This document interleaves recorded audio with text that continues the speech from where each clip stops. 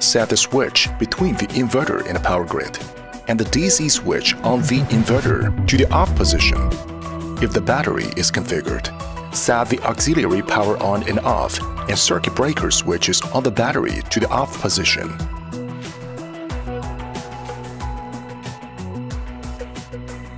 Route the AC power cable through the current transformer.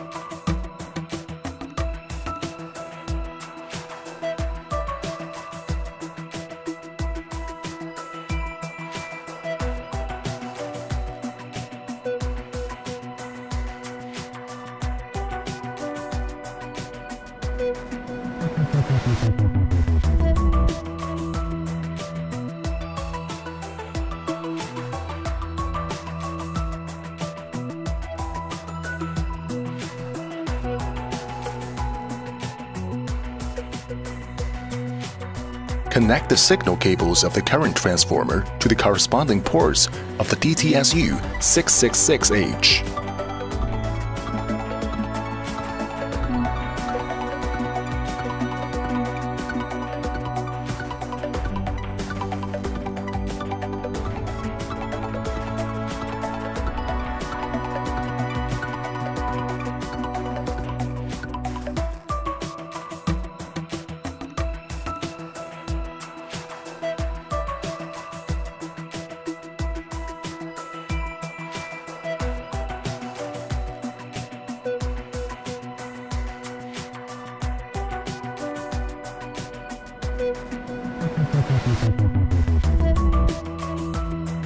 Connect the RS485 communications cables between the inverter and DTSU666-H based on the cable polarity.